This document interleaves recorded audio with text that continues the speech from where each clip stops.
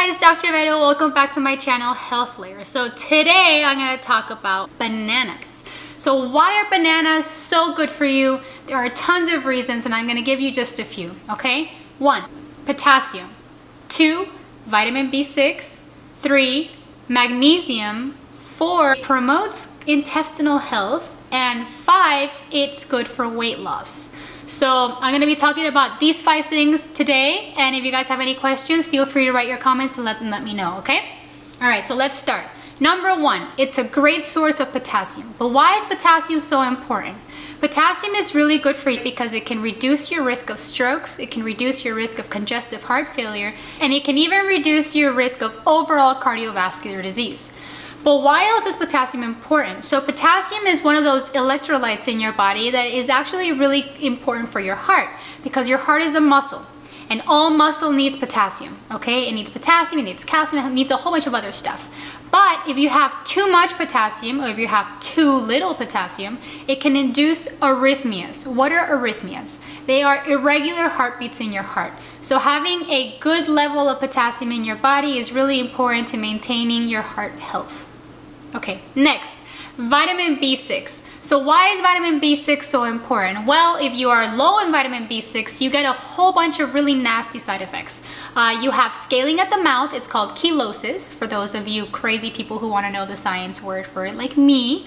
It can also cause swollen tongue, called glossitis. It can also cause anemia, it can cause confusion, depression. In kids, it can even cause seizures. And these are just a few of the really bad adverse effects of low B6. A reason why bananas is so good for B6 is because it actually contains 20% of your daily required amount of vitamin B6 you should be getting on a daily basis. So bananas are good for that. Third, it's a great source of magnesium. But why is magnesium important?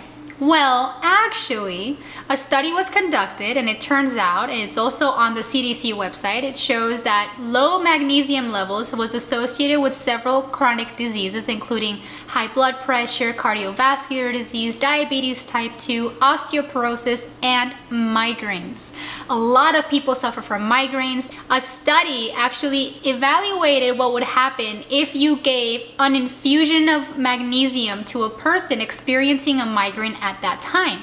And it turns out that magnesium infusion during the attack actually immediately reduced the symptoms and caused prolonged relief.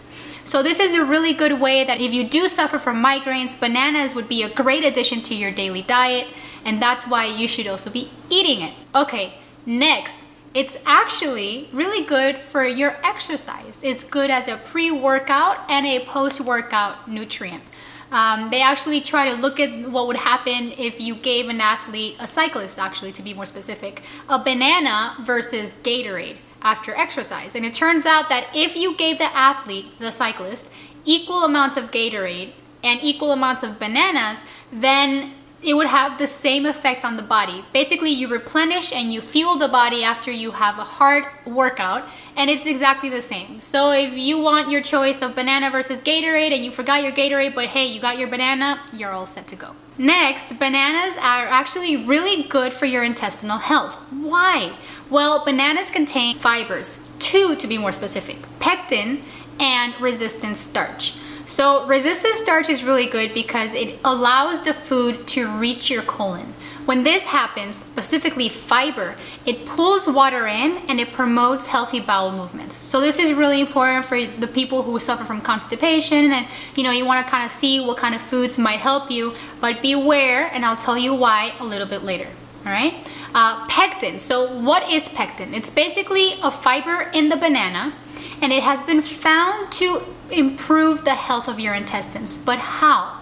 Actually, it has been linked to a decreased risk of cancer, and more specifically, colon cancer. It also promotes satiety, meaning it helps you feel more full, and because of this, it promotes weight loss. Something that's also really important is that it also it helps you maintain your lean body mass. So why is lean body mass so important? Well, if you're on a diet and you're trying to lose some weight, your body will lose lean body mass as well.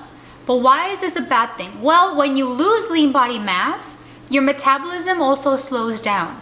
This means that even though you're dieting, you're more likely to plateau and you stop losing weight. But if you're eating bananas as part of your diet, you maintain the lean body mass, and basically this helps you maintain the same level of your metabolism. So even though you're losing weight, your metabolism is the same, and guess what? It promotes continued weight loss.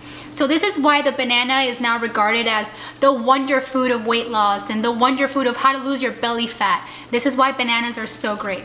Back to what I was saying about the beware part of the banana. So bananas have also been found to cause constipation. So those of you who suffer from constipation need to be very careful about the bananas that you eat.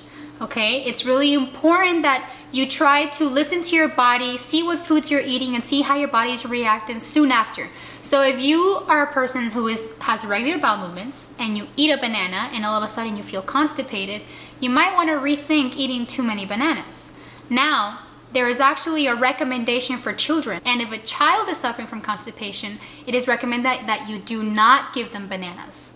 Okay? Another thing that's important to know is that there are a lot of patients who have diabetes, and so they're always advised to eat really low sugars and eat foods that are low in sugar, and bananas, believe it or not, has a lot of sugar. But there's a trick. You see, you have the unripe banana and then you have the ripe banana, and they're both kind of different with what's inside of them. The ripe bananas have more sugar and they have a higher glycemic index. What does this mean? It means that the ripe banana will make your blood sugar rise higher.